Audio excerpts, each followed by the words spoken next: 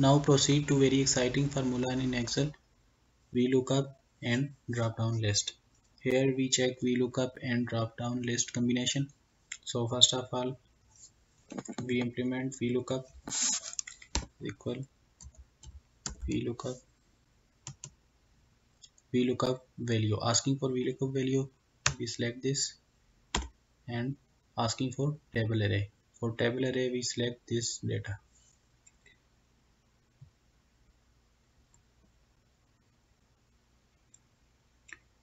You need to know that always select those table array in which lookup value must present in first column. Otherwise, it's not work. So here is Boolean number LRZ5095. So it is in first column, comma.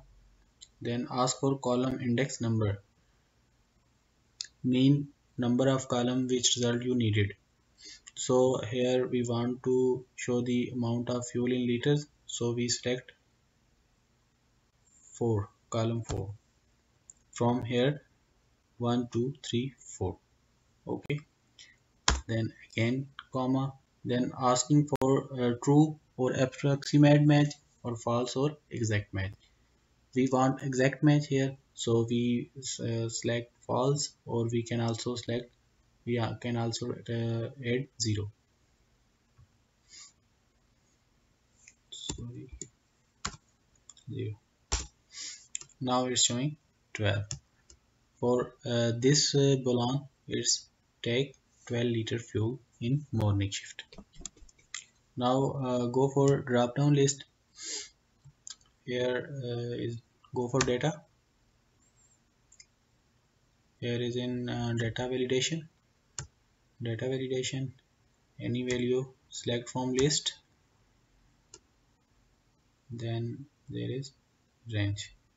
We want to add list on this cell, this column. Then OK. Now this whole column drop down list available here. You can copy from it and paste here. Now you check, you select here from anyone. Now it's showing 5.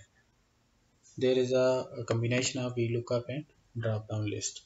From drop down list you can select everyone from this list and its VLOOKUP value showing here. You can check and cross verify it is true or not.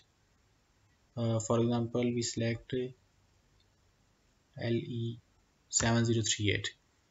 Now check here 7038.